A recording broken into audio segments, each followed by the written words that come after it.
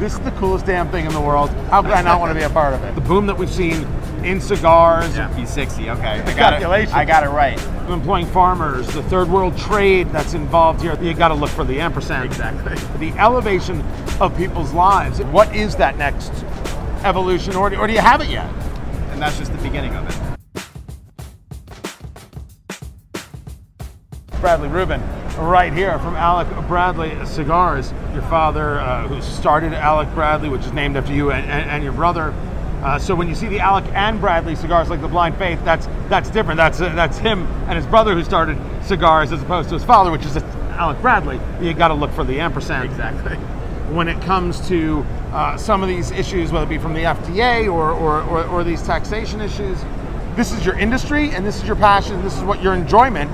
You got to protect its existence. Correct. And whether it be PCA or CRA, this industry feeds, my family, the people that work for us, their families. So it's important that not only that we grow, but that we can at least stay level, because we have families to feed just like any other business. And the more that they hurt our business, then we can't, maybe have everyone on. It's about people's lives. They think they're doing something to help people and to push people away from tobacco, and then use that money to help other people in other ways.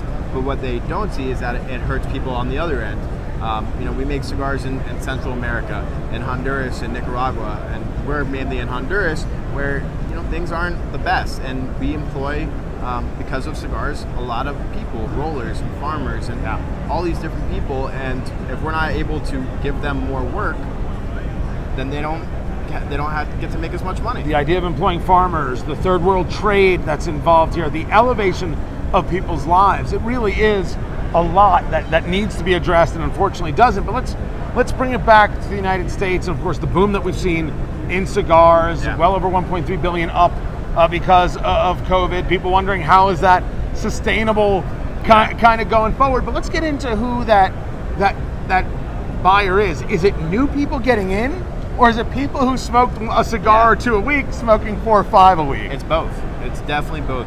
Like, people are working from home, and the guy that likes a cigar once a week is now smoking one a day, one every other day, whatever it is.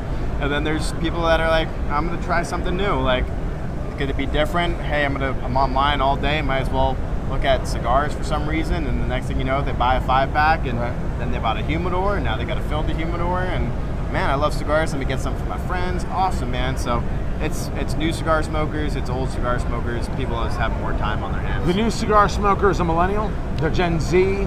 They're Xers. Who are they? They're everyone. Again, also everyone. Just because you're 50 years old and haven't smoked a cigar yet, maybe you try it out. Maybe your friends like cigars, and they're like, hey, you should try this. And now, so it's everyone. It's not just young people like, oh, we have new cigar smokers. Not just young people. It's older people as well. Everyone.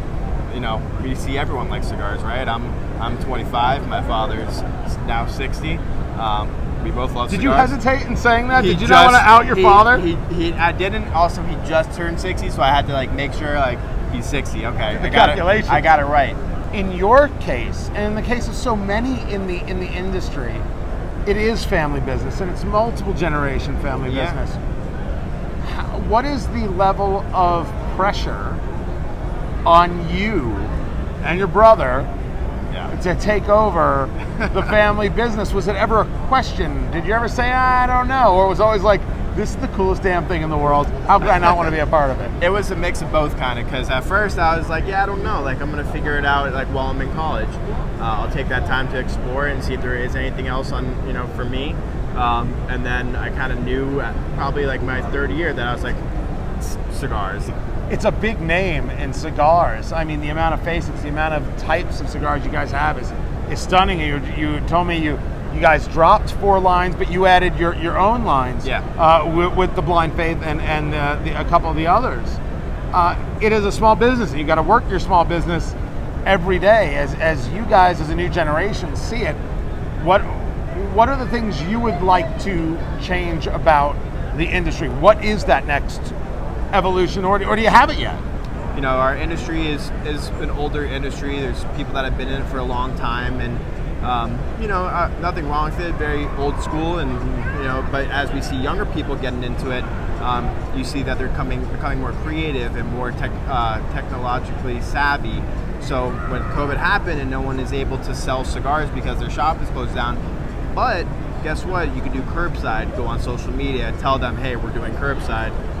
Like, we have packs ready to go. You just call us, come by, boom, bam, it's done. Right. So having an online presence, so people that are in your area know what's going on with your business. It's important.